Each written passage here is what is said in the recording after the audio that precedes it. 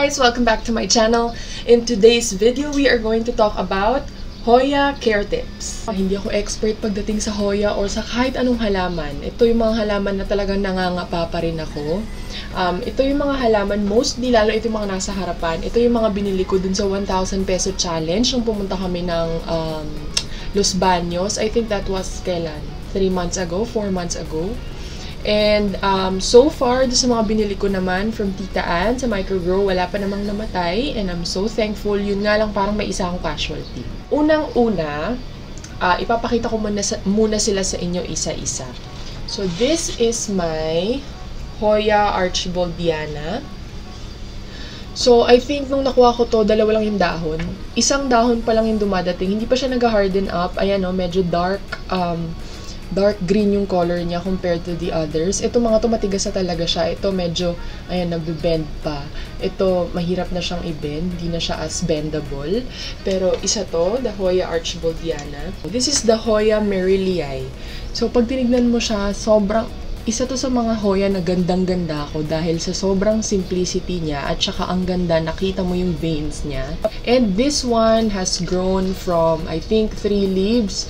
Ngayon, sobrang dumami na sila. So, ito yung pinakabago niyang dahon. So far, wala pa ulit bagong dahon na tumubo, pero umangat na yung kanyang, andito na siya sa dulo. I think, kaya hindi rin natuloy itong tumubo is because sa kalikutan ko, as always, nandito kasi sila nakasabit sa screen. And most of the time, katulad nung micans ko na nandyan, kumakapit sila sa loob ng screen. So, ang ginawa ko, hinila ko siya. As usual, the very clumsy me. So, yun, hinila ko siya. So, kaya naputol. This is one of my favorite Hoyas. This is the Hoya Merillii. Madami nagsasabi sa akin, guys, na ang Hoyacare daw, parang the only point, parang sinabi nila is the only point na mag-care for Hoyas is to see them bloom. So, kapag hindi mo nakita na nag-flower yung Hoya mo, parang walang point na nag-Hoya ka. What I can say is, sa totoo lang, wala pa akong Hoya na nag-bloom. Not even one. Dito sa 6, 8 na Hoya na meron ako, wala pang nag-bloom sa akin. And I think because matagal sila mag-bloom, pangalawa, may season sila para mag-bloom, and baka hindi ko pa nahihit yung mga season na yun.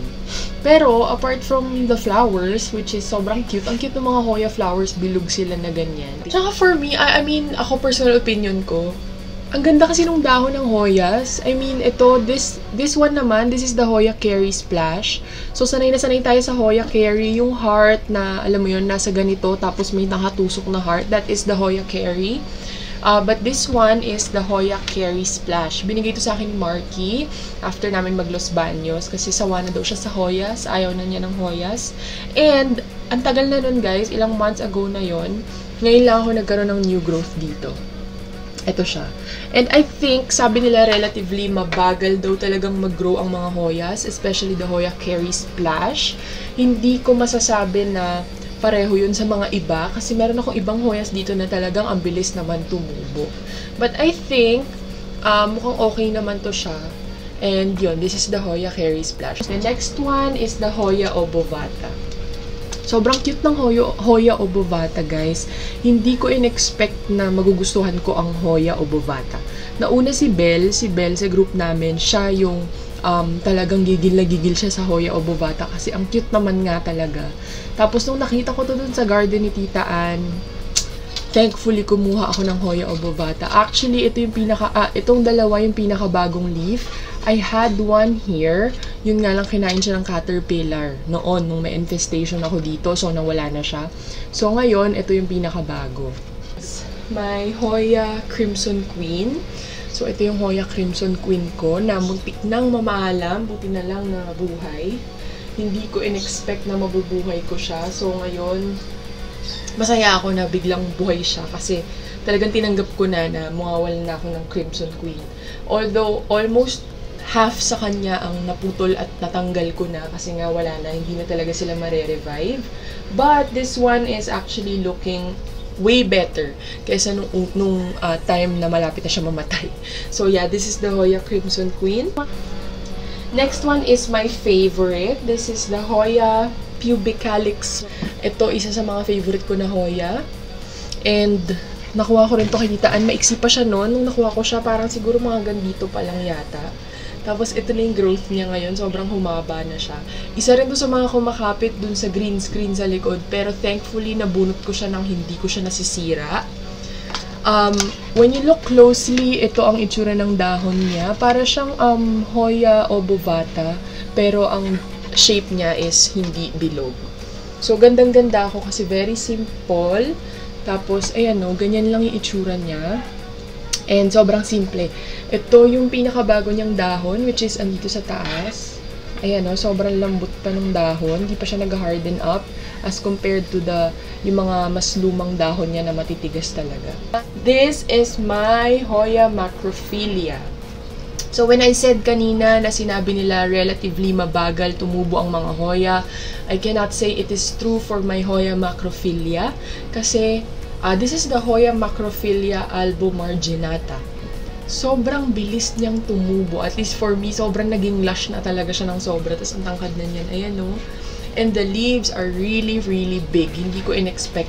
I think the biggest leaf I have is this leaf. Pag tinapat mo siya sa kamay ko, and I have big, big hands. So, malaki siya. And, isa rin to sa mga naging biktima nung mga caterpillars. Kaya madami kayong makikitang dahon dyan na kinagat-kagat na nila. And talagang nakalbo yung buong area na yan. Kaya ngayon, I'm so happy na medyo bumabawi siya. So, kaya siya tinawag na Hoya macrophilia albomarginata is because the margins are white or medyo yellowish. So, yun siya. Pag bagong dahon siya, it is dark, dark pink. Sobrang dark pink. Ito, papakita ko sa inyo, may bago akong dahon na palabas dito. I don't know if you guys will see. Ganyan lang siya kaliit lumalabas. This is dark pink, if you can see right here. Ganyan yung itsura ng dahon niya kapag bago. Tapos, makikita ninyo, ito yung mismong petiole niya dito is gonna be like medyo talong yung kulay. So, yun yung itsura ng bagong dahon. So, ayan, isa to sa mga favorite ko rin. Sobrang wala akong naging problema dito. And ito, isa tong version ng variegation. Ang ganda ng variegation nito, guys, in fairness. I think ngayon ko lang ito napansin kasi nga nasa tucked away lang siya dun sa gilid. Nandun siya after ng photos na golden photos. Andun siya sa gilid. So, I think ito yung pinakamagandang dahon niya. So, yan. Makikita mo, very textured din siya. Tapos, ayan, may mix ng yellow, pink yung outer margins, and then yellow to. Pero initially, medyo whitish yung kulay niya. So, isa to sa mga nag-thrive sa akin na Hoya. Kaya sabi ko nga kanina, I think hindi applicable sa lahat ng Hoya ang pagiging slow growers. Kasi meron ako nito, and the Crimson Queen, bago siya ma-ICU, mabilis din yan tumubo. So, I don't think mabagal talaga sila in general. And this one, this is my Hoya madulidii. Tama, Hoya madulidii. Tingnan nyo guys, parang machuchugi na ata ito. Hindi ko na alam paano ko aayusin. Tingin ko it's either this is dehydrated or it is, yeah, probably it's dehydrated. So, maganda to. Ito yung may parang felt paper yung dahon nito pag hinawakan mo. Pero ngayon, medyo, kita nyo naman, nag-wrinkle na siya, diba? So, yan. Bago ko pag-usapan yan, let's talk about the soil. Okay, sa soil mix ng mga Hoya, typically, makikita ninyo ang mga Hoya, either nakabalot sila sa bark, tapos, may either parang rubber band, or, alam mo yun, may tela or something na nakabalot with, naka-sandwich siya within dun sa dalawa. Marami kayong makikitang ganun na type ng medium for Hoya, yung talagang naka-sandwich siya sa dalawang bark. But as for me, ang mga nandito is cocoa cubes. Karamihan na ang pinakamarami sa kanilang soil mix ay cocoa cubes. Ang pinaka-soil or base soil niya will be the CNS mix.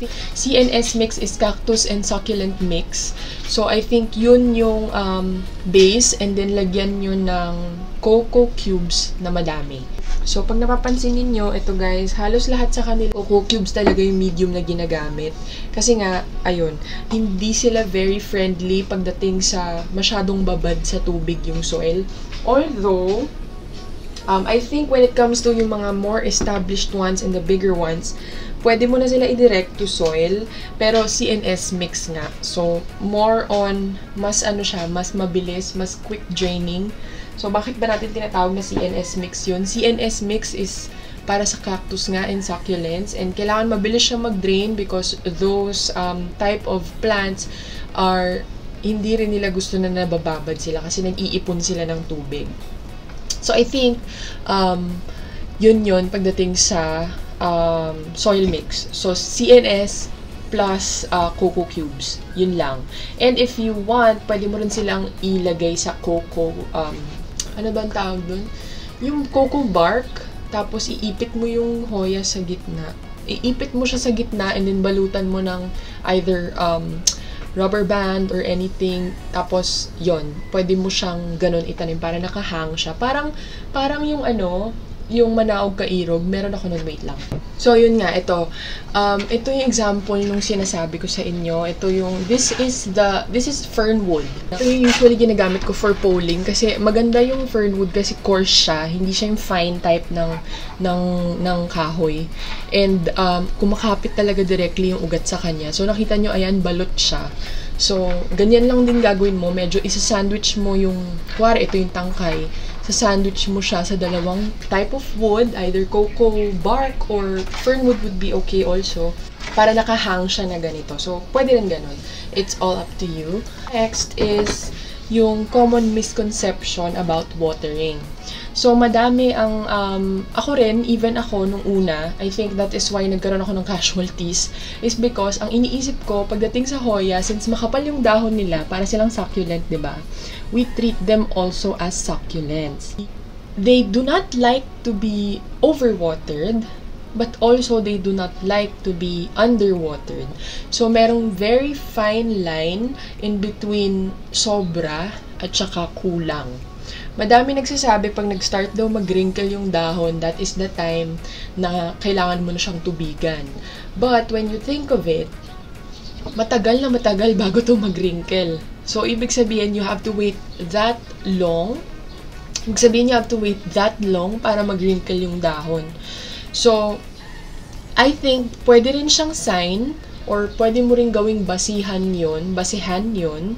The problem is, baka mamaya, pag nakita mo na wrinkled na siya, medyo sumobra naman. I mean, hindi mo na mabawi. So, when I tell you guys na ang underwatering ay good sa other tropical plants, yes, I still stand by that. Kasi lahat ng mga to, mas underwatered yan kaysa sa overwatered. But when it comes to Hoya, I think it is one of the, yung mga irreversible.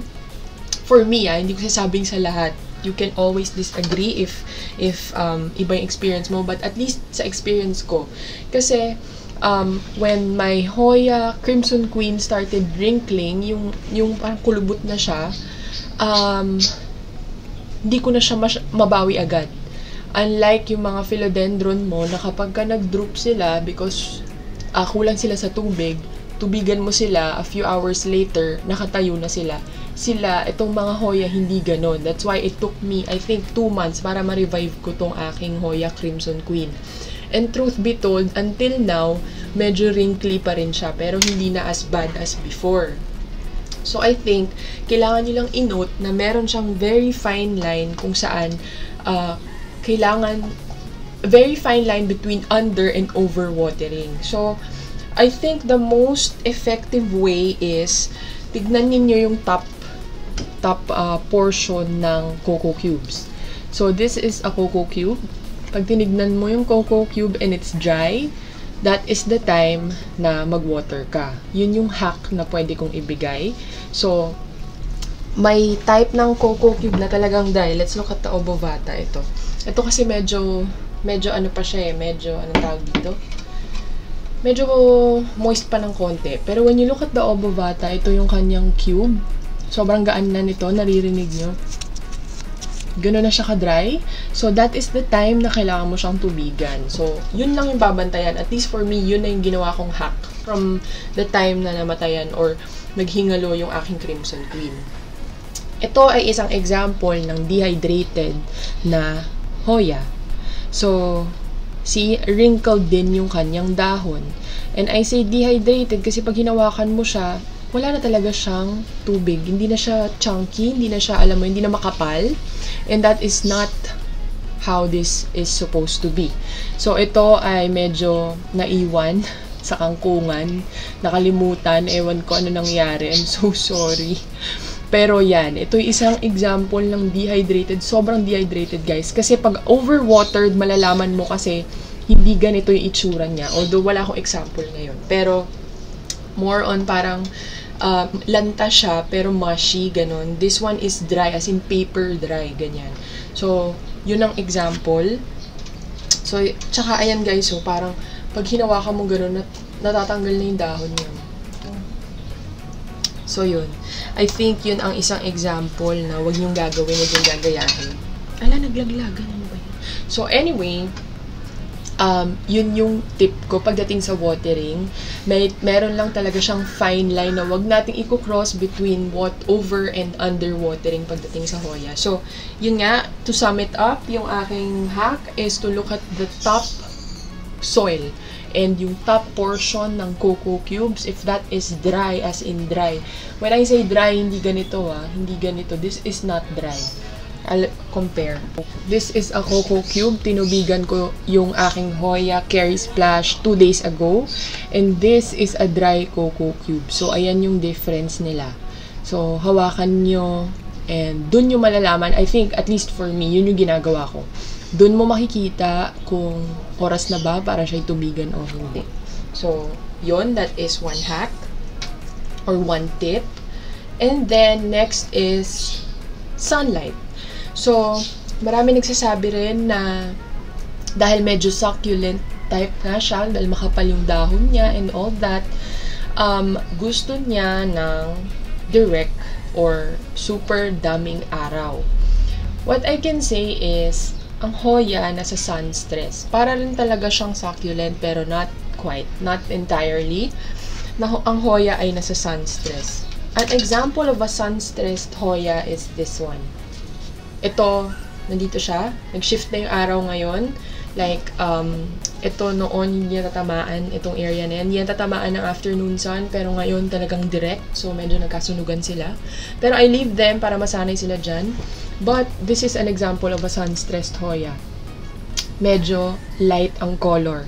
Parang medyo yellowish. Turning yellow na siya. As compared to yung mga hindi sun-stressed, katulad nito, this is dark green. And also, itong mga to. See the difference in color? So, nasa sun-stress siya. It's up to you guys. The more na hindi nyo siya patatamaan ng araw, the more na dark yung color ng foliage. And for me, mas gusto ko yon na medyo mas dark kesa yung super light colored. Kasi medyo mukhang matamlay pag light colored. So, gusto ko lang i-compare kasi meron ako ditong isang Hoya na nakasabit dyan kasi yung mama ko nga nilagay niya dyan. So, this is a Hoya Crimson Queen na hindi sun-stressed. So, ito, nakatago siya dyan. Morning sun lang siya. Hindi tatamaan ng direct sunlight. And, ayan yung kulay niya. Medyo dark. Medyo dark yung green. And compare it to a sun-stressed Hoya Crimson Queen. Ayan yung kulay ng sun-stressed na Crimson Queen. So, this is yung bright, indirect light. And this is yung natatamaan ng araw. So, that is the difference. It's up to you. Hindi naman sila mamamatay. Pero, syempre, may mga kailangan ka rin i-consider pag dinidirect sunlight mo sila. Like, mas mabilis sila mauhaw and all that. I think, tapos na tayo sa watering. And then, after the watering is humidity. Ang masasabi ko lang is, hindi masyadong mahilig sa humidity. Or at least not too much ang mga Hoya. Kasi ako, hindi ko rin sila pinapansin. I mean, hindi ako very, very particular pagdating sa humidity nila. Talagang nandyan lang sila nakalagay and then I let them be. Hindi sila parang anthurium or alam mo yun, yung medyo finicky philodendrons na kailangan mo bantayan yung humidity levels. I think okay sila sa dry. Well, kahit ano naman is hindi okay sa super dry, no? And hindi naman talaga tayo super dry dito kasi humid naman talaga. Pero I think yung normal humidity, hindi mo na kailangan mag-compensate or mag-adjust for it. I think kaya naman nila. If when it comes to Hoya being indoors or outdoors, I cannot say how to take care of Hoyas indoors kasi as usual, nandito sila sa labas. Ito lang sila. Kaya empty yan ngayon kasi dyan sila nakalagay. And then, sa propagation naman, I think there are two types of propagation that I have tried. One is ito, yung direct to the soil, ganyan. Ang ginawa ko, from the Crimson Queen yan, na muntik na nga mamatay, yan yung healthy na areas kung saan hindi pa nare-reach ng kamatayan yung time na yun. So, I cut it kung saan merong mga aerial roots or yung mga roots na nakikita mong lumalabas. What you need to do is just cut from an area where there are aerial roots, like this one. So, same pa rin guys, parang sa ibang type ng halaman. You have to cut kung saan merong aerial roots para yun ang isi-stick mo directly sa soil. Ganun lang kadali mag-propagate sa soil for me. And the next one is, yun nga, sinasabi ko kanina, same pa rin, you cut that area kung saan may aerial roots, and then, i-sandwich mo siya sa dalawang cocoa bark. And then, from then on, itatali mo siya para talagang mahigpit na mahigpit siya doon sa loob. And then, yun, normal watering. Kapag nag-dry si cocoa bark, tubigan mo, ganon. Ganon mag-propagate ng Hoya. Some of my friends tried propagating Hoya using the baggy technique, or ganito yung baggy. Okay, some of them tried doing the baggy or yung Tupperware technique, and ganito siya. Ito yung naputol ko na lupinum from the last vlog. So, ayan yung baggy technique, baggy or ano tawag dito? Tupperware technique. So, ilalagay mo siya dito, may soil ng konti, about 1 inch, and then after nyan, lalagay mo yung cutting mo dun sa loob, tapos spray some water, and then bago mo siya isarahipan, and then isara mo. Parang nag-create ka ng maliit na greenhouse na mataas yung humidity sa loob. So that is how, ayun, so that is how my lupinum survived yung pagkaputol ko. Nakikita nyo naman dito, I have new roots. So, may mga friends ako na nag-try gawin itong method na to for Hoya. But like what I've said kanina, hindi sila very tuwang-tuwa sa mataas na humidity. Hindi nila yun kailangan. So, anong nangyayari? Nabubulok sila. So, I think the best option is yung ipit siya sa cocoa bark or directly sa soil. Do not do this or the baggy method for propagating Hoya. At least, yun yung opinion ko dahil nga may mga kaibigan ako na nabulok na yung Hoya nila dahil ganun yung ginawa. So, ano pa ba? I think, misting, I think siguro every other day ako nagmi-mist just to help them a bit. Keep the moisture kahit papano dun sa kanilang cocoa cubes. But, apart from that, I think ito yung pinaka-mostly na nami-mist ko kasi siya ay nandun kung nasan yung mga anthuriums. But, I might transfer it here para sama-sama na sila. So, wala namang problema, I think, sa misting. Just do it moderately. Huwag naman yung talagang nakakalunod yun ng kahit anong halaman. So, yun lang. I think wala lang kayo ba masya-share pagdating sa Hoya. Ito lang yung mga sinishare ko kasi ito yung nag-work sa akin. And I would love for you guys to add to whatever it is na nailabas ko dito kasi hindi nga ako masyado maalam. So, kung meron pa kayong masasuggest or meron pa ako nakalimutan or alam mo yun, I would highly appreciate it if sabihin nyo sa akin or i-comment nyo para matutunan ko rin from you guys. Nag-post ako ng isang araw ng video na magbababay na ako sa Samshalaman. It's a prank! It's a prank, guys! Okay, hindi ako magbababay sa Samshalaman. Paano ko naman gagawin yun? Paano ko yung gagawin sa inyo? Hindi ko yung gagawin kasi hindi naman ako alam mo yun, hindi naman ako aalis sa paghahalaman. Ang ginawa ko lang is meron akong bagong channel. And yung channel na yon ay mag-focus more on lifestyle, travel, beauty, kahit di naman ako nagme-makeup. And all the other things apart from plants. So, yun lang naman yun. If you guys haven't subscribed to that channel yet, I will be linking it in the description box below. And I hope to see you guys there. Subscribe kayo, like nyo, comment kayo, i-bash nyo ako doon. Joke, wag nyo ako i-bash. Isa lamang akong normal na tao na madaldal. Iwan ko lahat ng social media links ko down below. Instagram and my Facebook, my other YouTube channel. If you wanna be, isingit ko lang din. If you wanna be under my team on Youngliving. Also, my Youngliving link is down there. Check it out. And yun lang. I will end this video by saying I hope meron kayo natutunan sa video na to. And kung meron mang kulang, and kung meron man akong di nabanggit, I would highly appreciate na ilagay ninyo sa comments, i-message ninyo ako, i-PM ninyo ako, wag nyo lang akong awayin. Ha, please. Okay guys, yun na yun. Tatapusin ko na. Humahaba na naman. Sabi ko saglit lang. But anyway, I would like to thank you for watching this video. I hope you like, you share, you subscribe to my channel, but most of all, I hope you enjoyed, and I'll see you on my next one. Bye!